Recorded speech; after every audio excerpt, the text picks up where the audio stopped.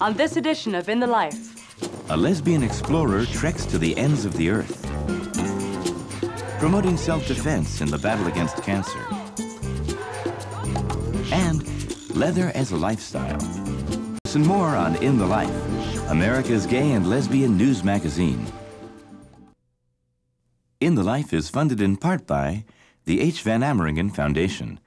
Additional support provided by Richard M. and Peggy Danziger, Agnes Gund and Daniel Shapiro, Fred P. Hochberg and Tom Healy, William J. Resnick, Rick Weiland, the Rainbow Endowment, the Reed Williams Foundation, the Mitchell Gold Company, in the hopes of eliminating all types of fear and prejudice. Beaulieu Vineyard, celebrating over 100 years of passionate winemaking and proudly supporting In the Life. Beaulieu Vineyard, Rutherford, California. And the annual support of In the Life members like you.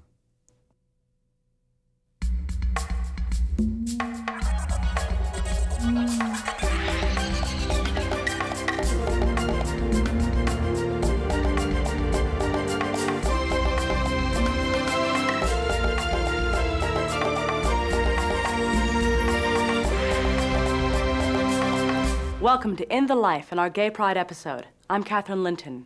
To celebrate Gay Pride, we'll look at some extraordinary stories that highlight the diversity of the gay and lesbian community. On this program, we'll profile a woman who exemplifies commitment to her community. Correspondent Mason Essef brings us the story of Nancy Lanoue, who, having just won her own battle against cancer, was confronted with the loss of her life partner to the disease. Through strength and determination, Lanoue turned her own adversity into a crusade for others. Having professional, compassionate touch seems to be part of the healing process for a lot of cancer survivors. Correspondent Hal German reports on a marginalized segment of the gay community that's fighting for acceptance. And Andy Hum on how gay liberation cultivated a cult classic. But first, let's turn to family matters. As our viewers know, stories about gay families have been a regular feature on In the Life. For this episode, we turn our lens to the sons and daughters of gay parents. For a kid, having a gay or lesbian parent can bring distinct challenges as well as unusual rewards. For our feature story, we look at the issues these children face and an organization that is offering them support. We have 6 children together, ages from 20 on down to 6. 4 of them are biologically mine, 2 are biologically Satara's. We brought everybody together, not to say that it hasn't had its ups and downs. The Brady Bunch. Yeah, so how's your yearbook project going? Pretty good. Well, I have 2 moms. It's a normal thing. I'm not eating with my hands, Mother. Not really, so how are you? I've been living with them for 10 years, you know. I mean, it's like I'm kind of used to it. I think the only time it becomes an issue is when it's someone else's problem.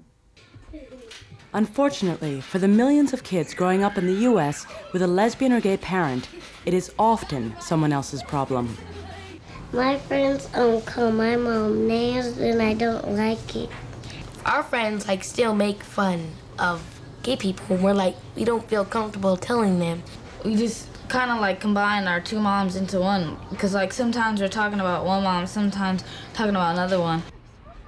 Being a child of a gay or lesbian or bisexual transgender parent is very similar, I think, to growing up as a gay person in that you unconsciously are learning all of these defenses and you don't even know it's happening. When you're walking with your 2 dads and you see kids from your school coming, you step away from them. Wanting to just kind of edit your life a little bit or not be embarrassed. There was this one girl in my elementary school that I had considered a friend. I told her that my parents were gay, and later on that week she said to me, my mom told me that if your parents are gay, then you're gonna be gay, and I don't want to be your friend anymore because of that. And I got really hurt by that.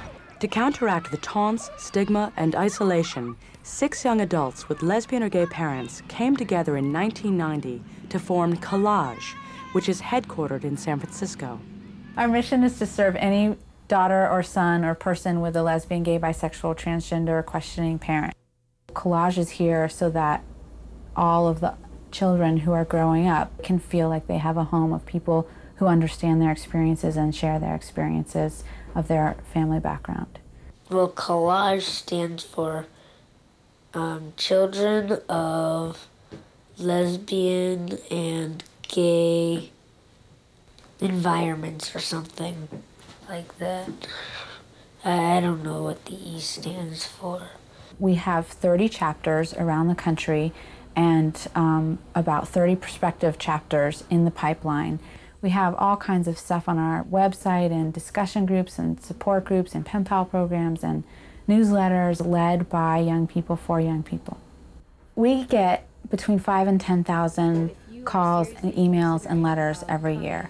There are still people who call here all the time who are so glad to hear about us because they never ever knew that there was one other person in the whole world who had a gay parent. They thought they were the only one.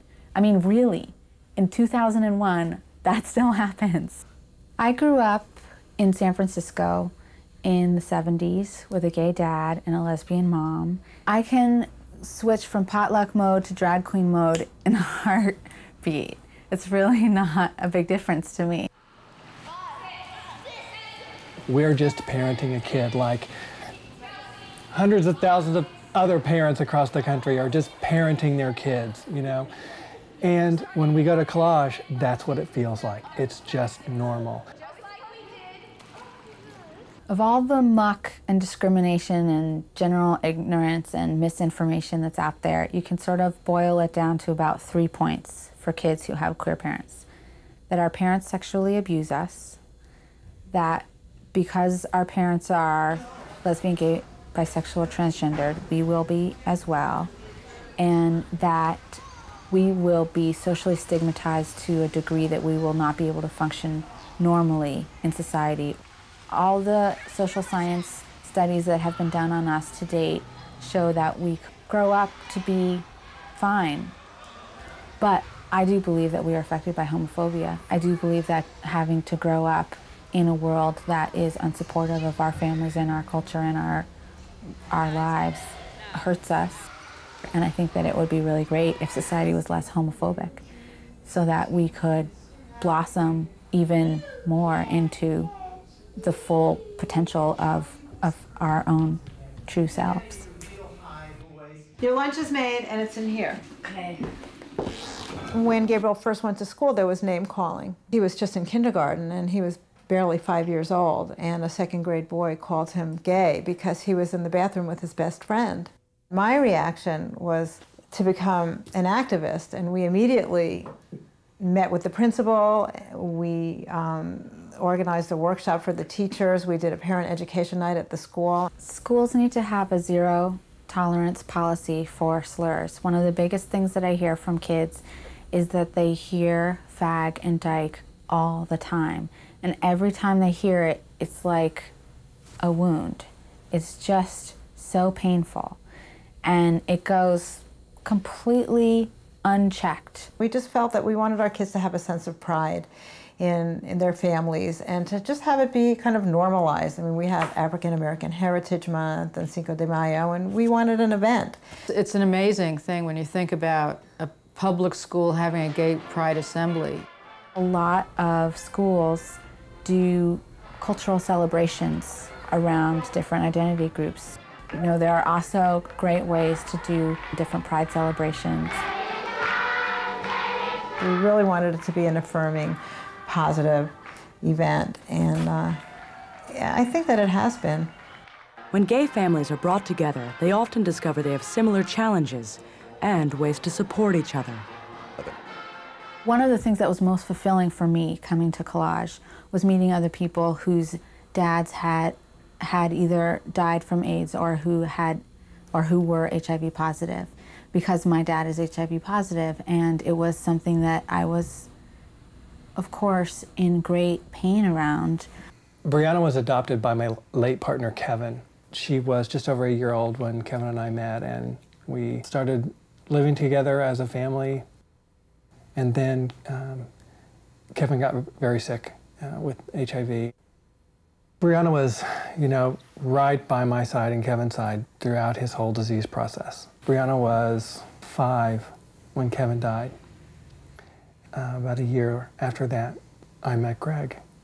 It's certainly colored that aspect of her childhood, but it also was an opportunity for her to experience the depth of love that she had for Kevin and his love for her, and how much incredible joy he received from her presence by his side. I mean, it was amazing to watch. And I know that that has enabled her to be as open and loving and trusting with people as she is. When I came to Collage and I met other people who had been through it and who had survived it and who were able to support me and who showed me that I would be able to survive it as well, that was very, very meaningful for me. And that has been a gift that I have tried to pass on. When I ask a child, what have you learned from growing up in a lesbian, gay, bisexual, transgender home? What they say is, I have learned to be a stronger person from dealing with difference. I have learned to have a greater sense of empathy and a larger commitment to social justice for all people because of the discrimination that I have faced in my own life. They're growing up into these incredibly vibrant, fascinating, interesting, strong, compassionate people who are going off to their own schools and their own careers and starting their own families and spreading all of that change. I mean, I think it's incredible. And I think in 20 years or 40 years, we're going to see an America that's totally different because of that.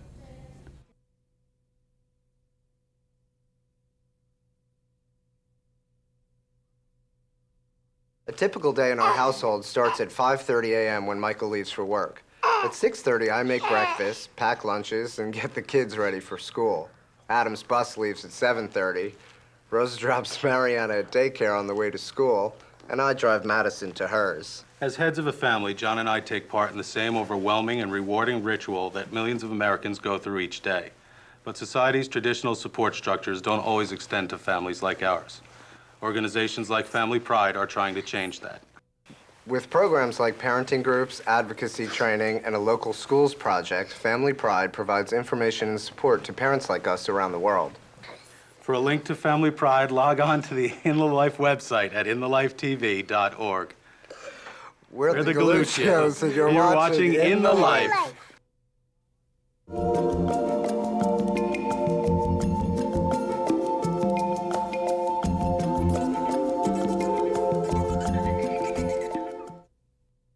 In the mid-1970s, an over-the-top stage production called the Rocky Horror Show made a journey from London hit to Broadway flop to feature film, where it quickly bombed.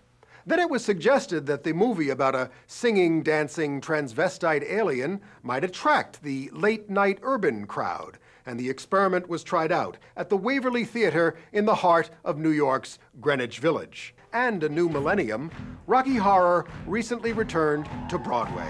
How do you do? Looking at the decade that spawned the Rocky Horror phenomenon, it's clear that gay and sexual liberation was the fuel igniting those midnight crowds. When it came out, it didn't really come out because no one knew what to do with it, so they kind of buried it at Fox, and someone started sneaking it to art houses and campuses, and the gay community found it. The movie came out at the peak of an era of gay sexual liberation. It was an exciting time to be gay, and also experimentations in gender were sort of prevalent in the media.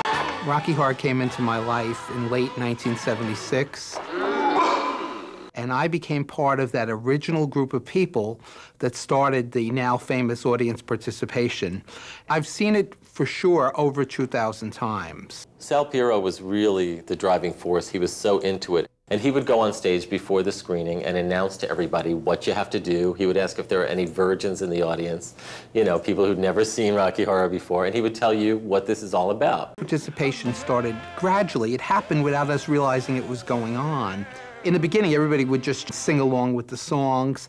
And then there was a kindergarten teacher who sat in the front row of the balcony, and he was the first person to shout at the screen.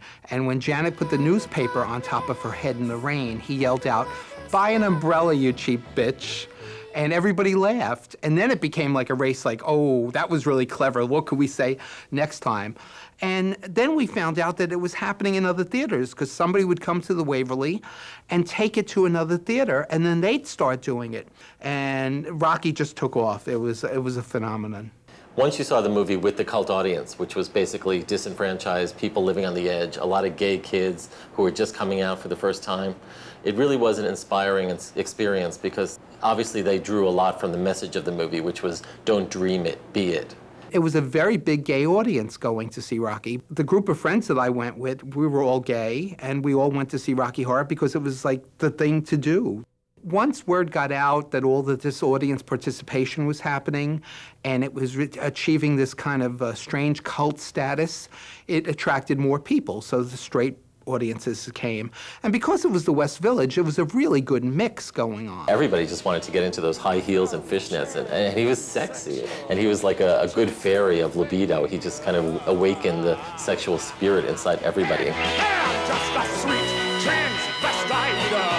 There was a feeling in the theater that of absolute freedom. People were like, you know, I'm going to get up and do my thing.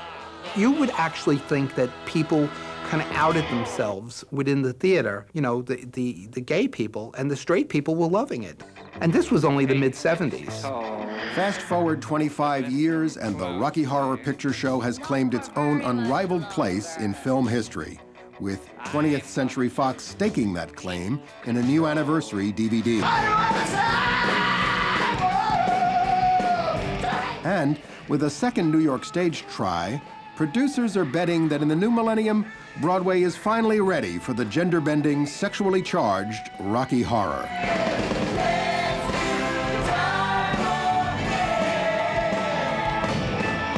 Directed by Christopher Ashley with choreography by Jerry Mitchell, the new troupe of aliens and unsuspecting humans are headed by Alice Ripley, Jared Emick, Raul Esparza, Sebastian Lacause, Daphne Rubin Vega, rock star Joan Jett, Leah Delaria,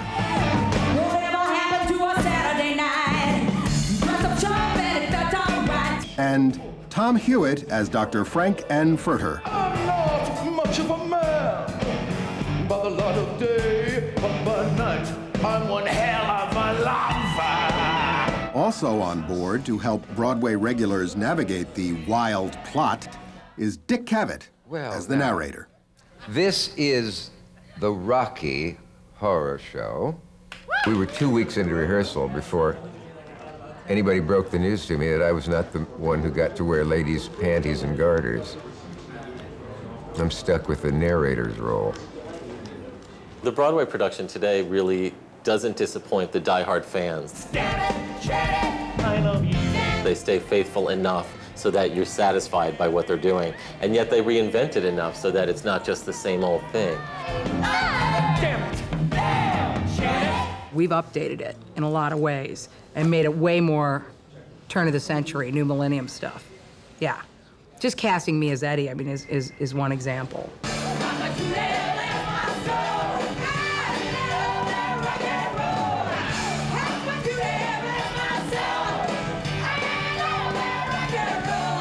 Leah Delaria is playing the Meatloaf role, and she's also playing Dr. Scott, so she's playing two male roles.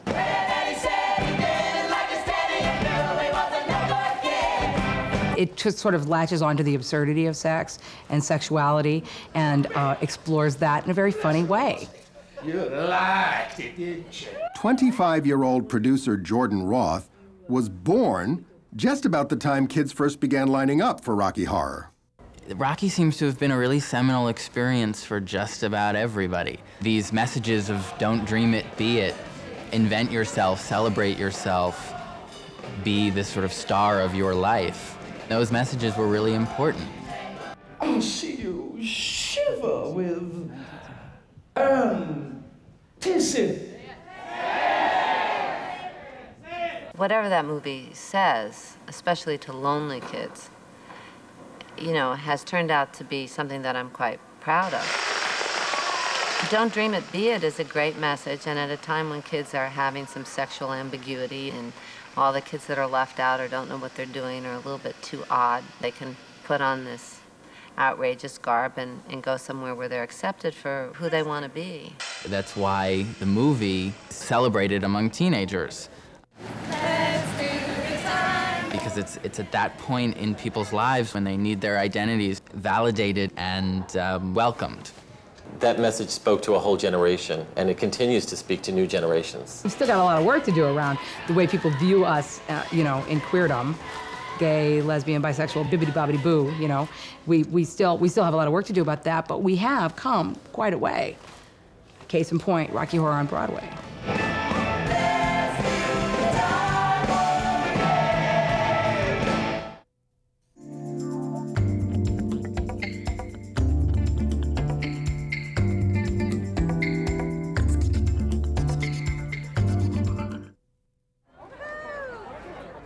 On this month's In the News, at the University of Madison in Wisconsin, gays, lesbians, and straight allies rallied against Fred Phelps, creator of the God Hates Fags website, and his supporters. Fred Phelps was protesting in Madison because the school board elected an LGBT youth advocate to help students deal with issues regarding homosexuality. And when I found out, I immediately told everyone I knew. Mal and other local activists decided to put together a fundraiser modeled after one organized by Keith Orr in Ann Arbor, Michigan, earlier this year. Well, Fred was coming to Ann Arbor to protest the Queer Visibility Week that the University of Michigan does every year. At the same time, of course, he always likes to protest wherever he goes, churches that he considers too liberal, bars where gays and lesbians congregate. Hearing that Phelps was planning to picket outside the Out Bar, a gay establishment that he owned, Orr decided to do something different. We decided, however, if he's going to be out there spewing his hate, we were going to take advantage of that to build our community and help fund one of our organizations. So the idea is that for every minute he's out there, he's going to help us raise money. Orr came up with the idea for a pledge drive. For every minute that Phelps and his supporters picketed the Out Bar, individuals could pledge a certain amount of money that would go to a local gay organization. The longer Phelps picketed, the more money was raised. By the time all was said and done, we were raising $125 every minute. So we ended up raising $7,500 for Washtenaw Rainbow Action Project in about a 50-hour pledge drive. In Madison, Orr's concept was quickly embraced. So far, we've raised, online, we've collected over $2,000. We're about to reach the $3,000 mark. We'll probably do it this afternoon. Unfortunately, there are those who have not lived in a world of acceptance and whose ignorance leads to words and acts of hate. It is critical that we speak out in a loud, clear voice and say to them, your hate is not welcome here. We rally today to counter the signs and slogans of hatred and oppression. The money raised from the Madison event, estimated at $6,000, went to the local chapter of GLSEN, the Gay, Lesbian, and Straight Education Network, for a youth scholarship fund that will help high school students further their education in LGBT studies. Similar fund drives are now underway in Las Vegas, Santee, California, San Antonio, Portland, Maine, and Fred Phelps' hometown of Topeka, Kansas. I'm Elin Harris, and you're watching In the Life.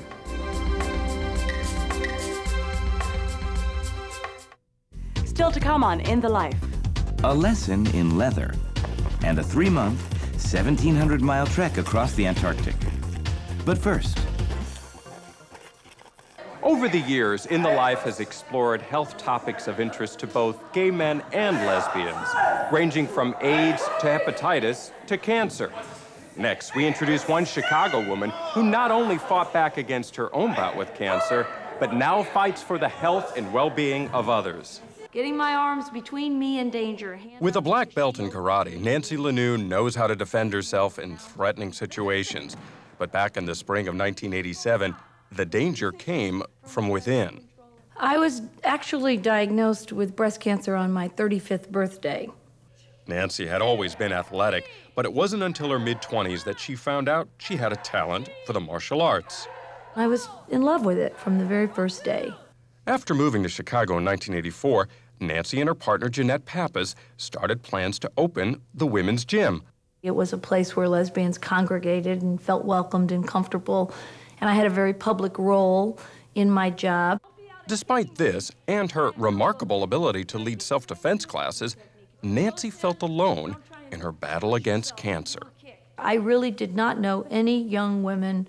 I didn't know any lesbians with breast cancer. Nancy fought her disease as aggressively as she knew how, with a mastectomy, chemotherapy, radiation, and she survived. Striking power coming down. But for Nancy, cancer would continue to be a danger, if not for her, then for the one she loved.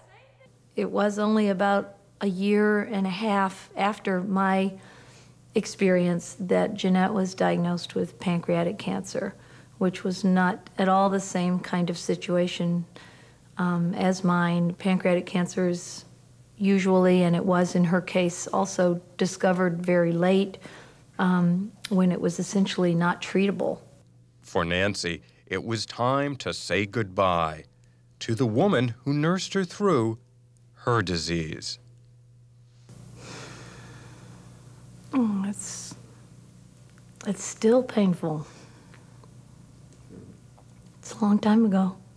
But she was a great woman, great inspiration to me, and I still really miss her. You got a stress management appointment today? Yes, I do. I'm not sure. After Jeanette's death, Nancy transformed the women's gym into a women's day spa and eventually opened a dojo, a karate studio. She named the businesses 1,000 Waves. That's based on a Zen saying that is, one wave sets thousands in motion. She's very strong and compassionate. Respect and acceptance and humility.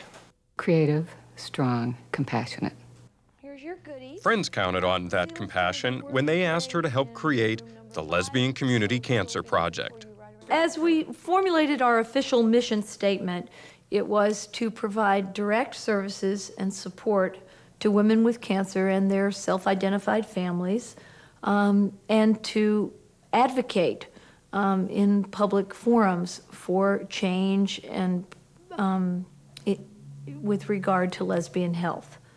And there was always a dual mission of advocacy, prevention, and support services. One of those services is a buddy program. Nancy's current buddy is Deborah Lang, who was diagnosed with breast cancer in 1998 and is still receiving treatments. I can look back at Nancy and say, okay, she got back doing what she loves. Perhaps there's hope, even though our situations aren't exactly the same, perhaps there's hope for me to get back to a life that I can once again embrace. So what's bothering you today? In addition to ongoing support groups, clients of the Lesbian Community Cancer Project are also given free access to all of Nancy's spa facilities, including therapeutic massages. Oh, it's been wonderful. I have weekly massages, just about weekly when I'm not in the hospital from the cancer. Having professional, compassionate touch seems to be part of the healing process for a lot of cancer survivors. In January of 2001, the Lesbian Community Cancer Project celebrated its 10th anniversary with this huge event in Southside Chicago. For the more than 1,000 guests who attended, it was a time to look back in pride to what Nancy and her friends had accomplished. You will find young people, old people, black people, white people, brown people, handicapped people, anyone in the lesbi, gay, trans community usually finds their way here. While sampling the food and spirits, attendees wander through exhibits, bid at silent auction, or dance the night away.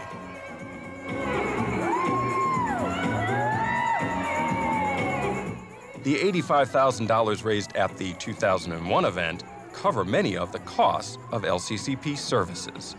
That money allows us to run free clinics on the north side and the south side of town, and we're hoping to expand to the west side.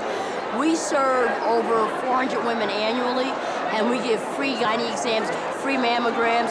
And what's nice about that is that it's the environment where you go when you're talking to a woman who understands that you're a woman. You don't necessarily get pumped about whether or not you're on what kind of birth control and whether or not you need to get a pregnancy test. Every year, LCCP recognizes community leaders with the Coming Out Against Cancer Awards, but most are there to celebrate the work of LCCP. It's very important work, and no one else is doing it in our city. And it's the only agency that has the word lesbian in its title that I know of that is such a public institution. And I think that's something that all Chicago lesbians feel proud of.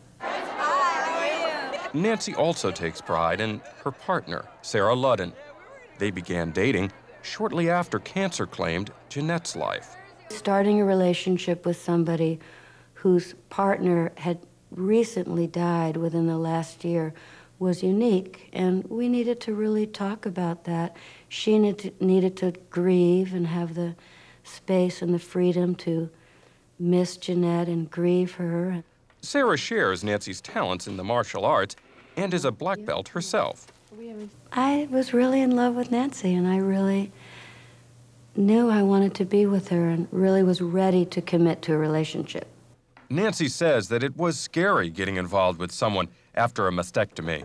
Entering into an intimate relationship with somebody with a changed body was just another factor. But she's wonderful and made that possible, made me feel brave enough to undertake that. In October of 2000, Nancy and Sarah celebrated their 10th year together. When you fall in love and you meet somebody that seems very compatible and you're very excited about turning your life away from a long, extended period of pretty unremitting sadness, I went for it.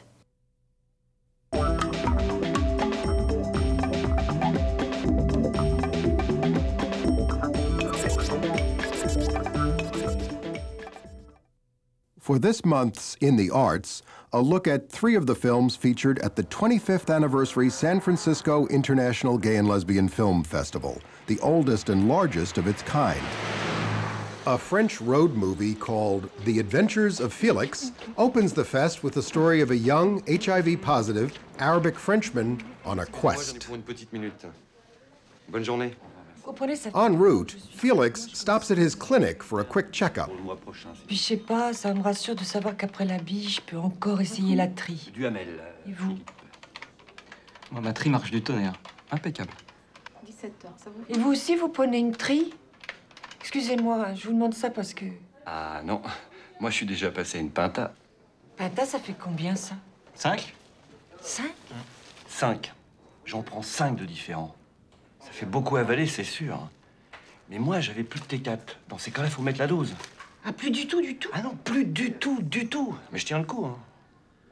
Ah, regardez, est-ce que j'ai l'air mourant?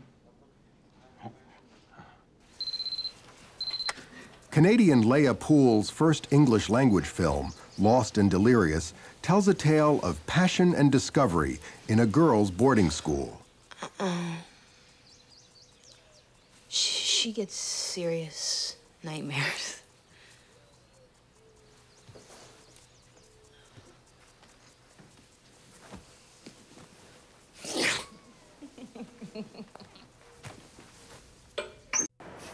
Gay Pride is a celebration of many things, including, of course, sexuality.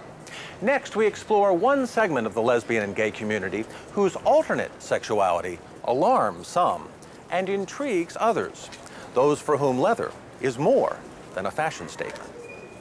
Bondage, domination, the sexual exchange of power. Those who seek out these activities can be gay or straight. In fact, some of the largest leather groups cater to heterosexuals. But in this report, we meet some of those in the gay community who not only wear leather, they live it.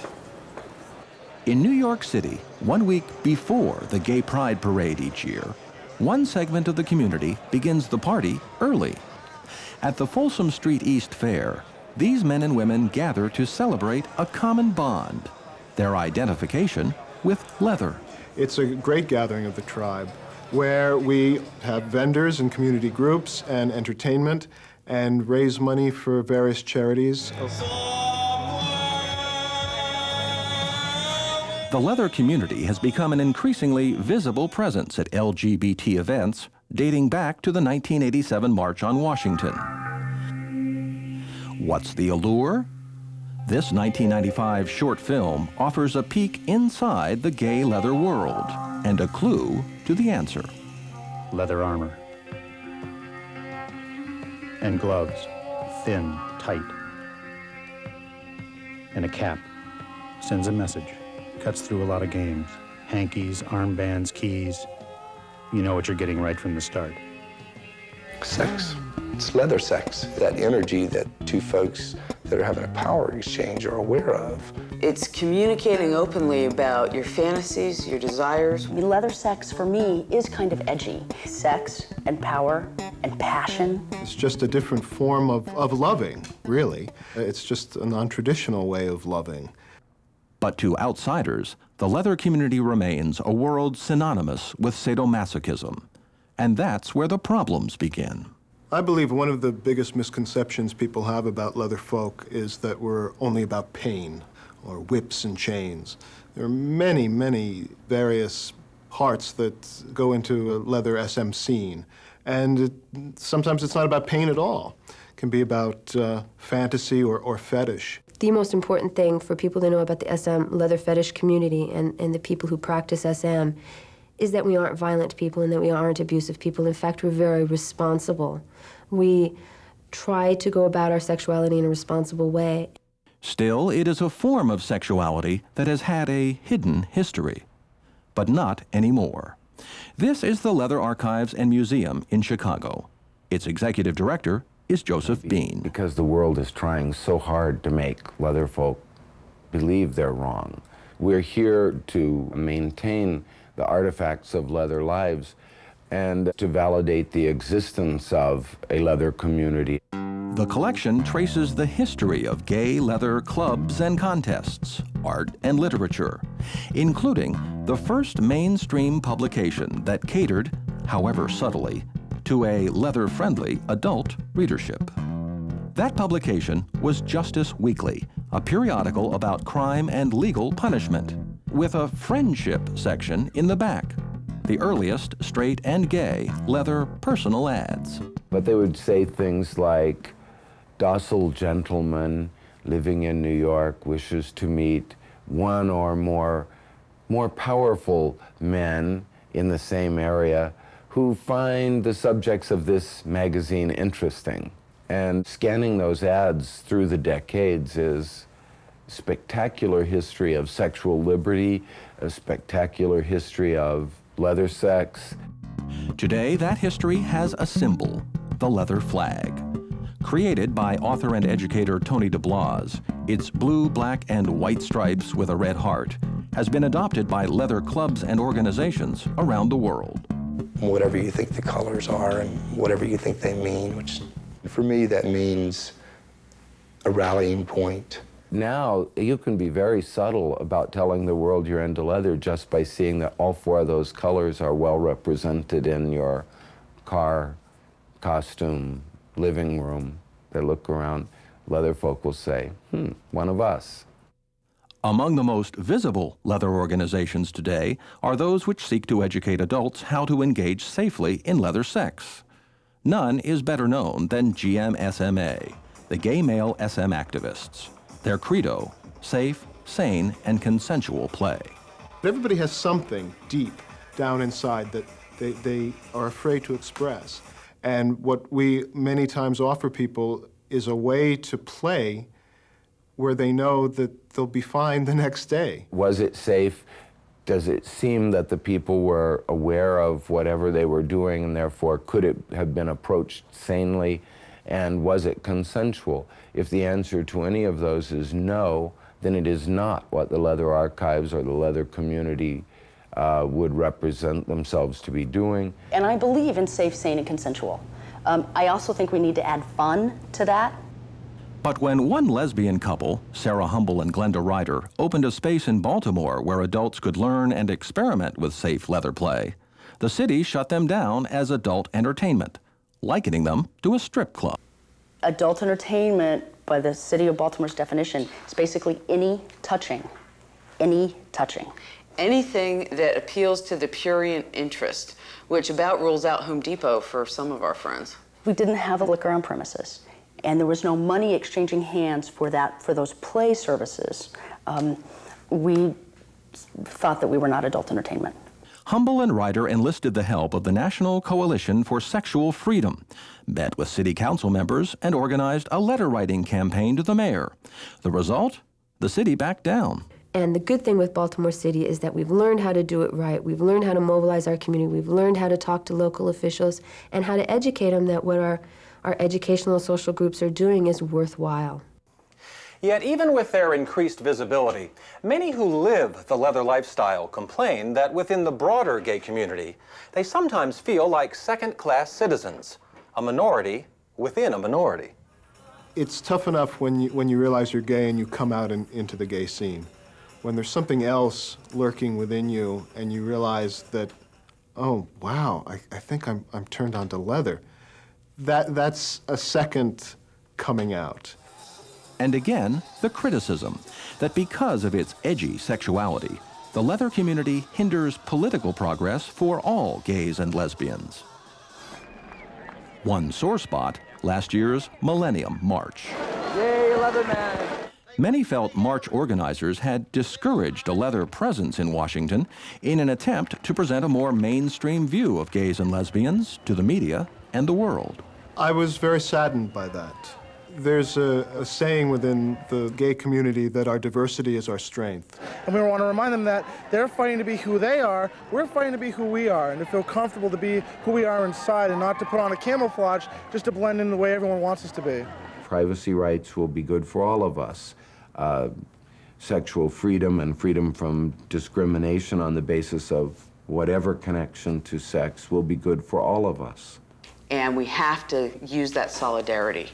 We have to find that solidarity, or we really cannot advance into the next millennium the way we could. What no one disputes is the leather community's clout when it comes to fundraising for gay and lesbian charities. In San Francisco, at the largest and best-known gathering of the Klan, attendees to the annual Folsom Street Fair last year raised more than $250,000. 6'4" and debonair, emerald eyes and thick black hair. New York's smaller version of Folsom also raises thousands for groups like the Anti-Violence Project. In the last few years, we've been a beneficiary of funds from some of the activities, including Folsom Street East, that GMSMA puts together. Just as other folks in the LGBT community are very interested in issues of violence, so are people in the SM and leather community. There's no difference. The leather community's political activism is also growing, with the creation of an annual Leather Leadership Conference. You can call it minority because it's clearly not a majority of this country, just like gays and lesbians are not a majority, but it's a significant minority and it needs to be respected. We are not going away. By being ignored, we will not be left out.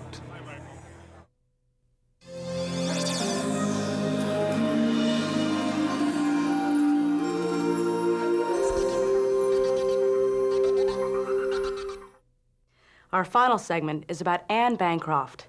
No, not the actress who immortalized Mrs. Robinson in the movie The Graduate. This Anne Bancroft is an adventurer of a different sort, who has laid her own claim to fame as a celebrated explorer. In 1986, she was the only female member of a team that dog-sledded 1,000 miles through Canada to the North Pole. 7 years later, as an out lesbian, she led a women's expedition to the South Pole, 660 miles and 67 days on skis. And last year, she set a new goal for herself. On November 13th, 2000, Bancroft and expedition partner Liv Arneson set out to break a world record as the first women to cross Antarctica on foot. The two women used skis, cleats, and sails to make their way across this forbidding and foreign landscape. They pulled sleds that weighed 250 pounds full of food and equipment and endured temperatures as low as 30 degrees below zero, with winds gusting up to 100 miles per hour. They made history 94 days and 1,717 miles later. Anne and Liv shot this remarkable video footage themselves. Being on this trip and trying to describe it is what we saw and what we felt seeing all of that is really hard because in 97 days we saw so much variety. Most people think it's a blue, white, boring, flat place, but we travel on glaciers. The plateau is different than the glaciers. The construction of the snow or the makeup of the snow and ice is different every day. The lighting is so astounding. It's changing during the day. And when that lighting changes in such an enormous place, when you're this little speck, it changes your whole surroundings. An extraordinary day was Christmas Day, and we had been hoping to sail. It was snowing on and off, which is very unusual in Antarctica. And so it was very hard to distinguish what was ground and what was sky. It was, enshrouding us. The wind picked up in the afternoon, and we got so excited that we packed up everything within 40 minutes, I think, and we were hooked into our sails, and we started to sail, but it was still the whiteout. And then the sun came out and burst through some of that white, and it was magic. However, not every day was Christmas.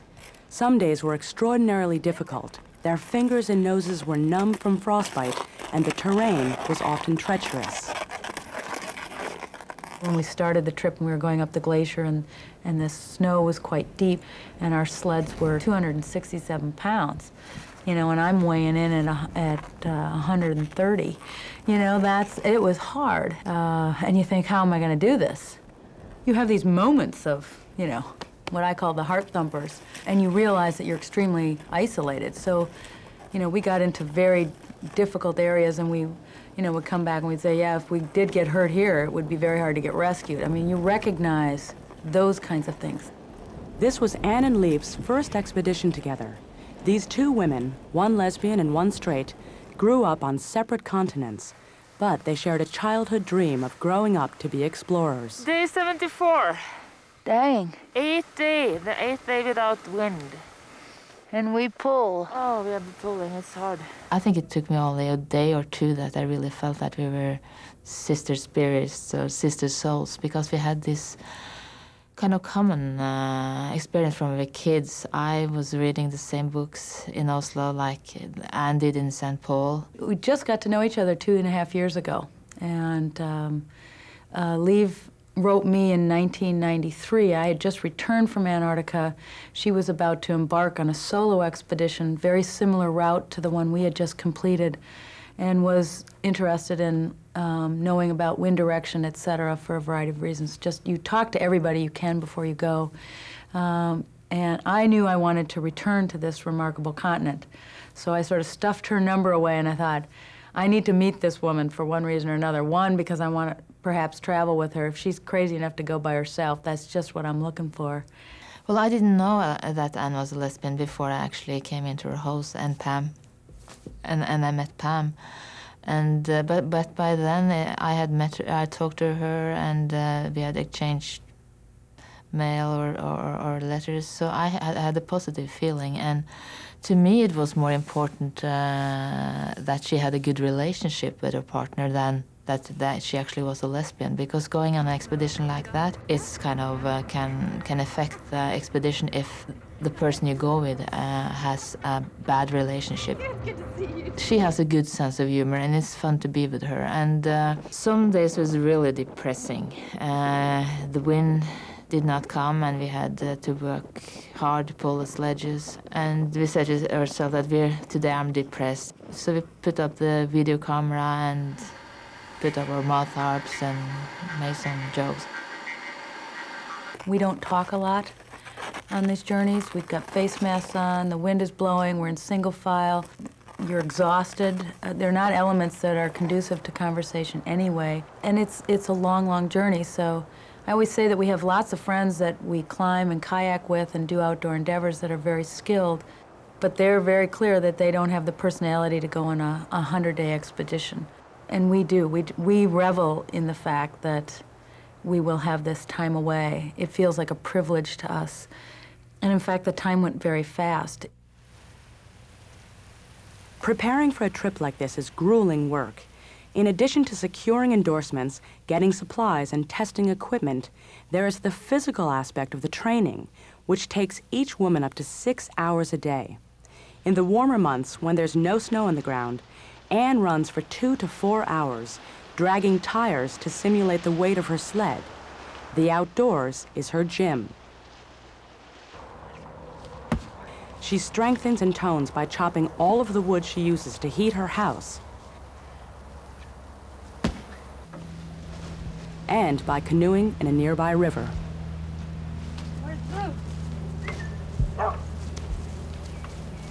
As former school teachers, both Bancroft and Arneson are dedicated to using their adventures to inspire young people, and girls especially, to follow their dreams.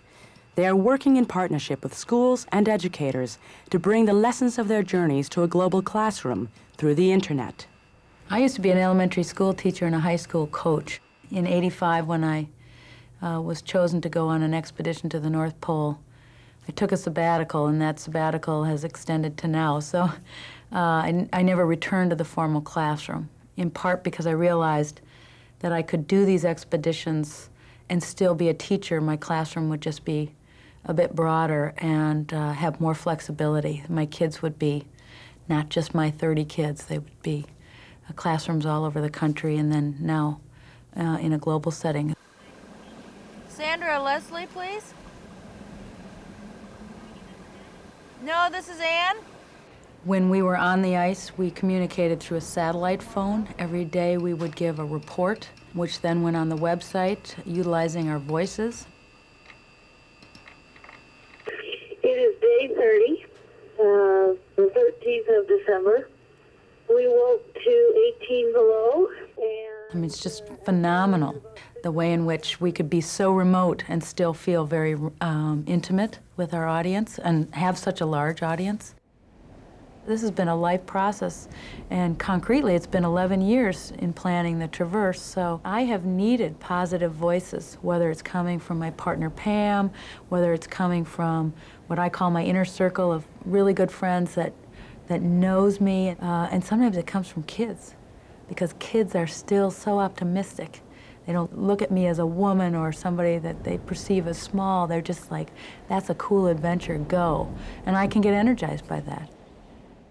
Bancroft and Arneson completed their expedition in February, making history as the first women to cross the entire Antarctic landmass on foot. Since their return, they've been visiting schools and youth programs, meeting a few of the 3 million children who accompanied them on their journey via the internet. When I was a teenager, I was expelled from the Boy Scouts of America. To feel the pain and stigma of discrimination is something that I would never wish on any young person. So it made me especially happy to learn that the Girl Scouts of America had designed a program to coincide with Anne Bancroft's Antarctic journey. People in our community have a lot to offer America's youth. The Campfire Boys and Girls, the National 4-H Council, the Boys and Girls Clubs of America, and the Girl Scouts all prohibit discrimination against gay men and lesbians. For more information, log on to the In the Life website at inthelifetv.org. I'm James Dale, and you're watching In the Life. From all of us at In the Life, thanks for joining us, and we'll see you next month. Touch it, touch it, touch it, touch me. Touch me.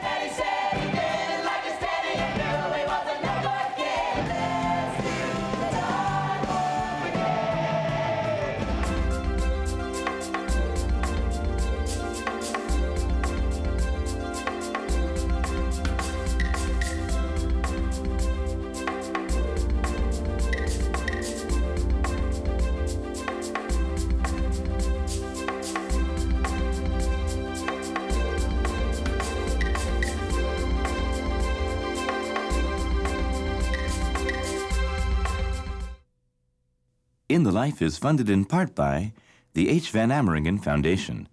Additional support provided by Richard M. and Peggy Danziger, Agnes Gund and Daniel Shapiro, Fred P. Hochberg and Tom Healy, William J. Resnick, Rick Weiland, the Rainbow Endowment, the Reed Williams Foundation, the Mitchell Gold Company, in the hopes of eliminating all types of fear and prejudice. Beaulieu Vineyard, celebrating over 100 years of passionate winemaking and proudly supporting In the Life. Beaulieu Vineyard, Rutherford, California. And the annual support of In the Life members like you.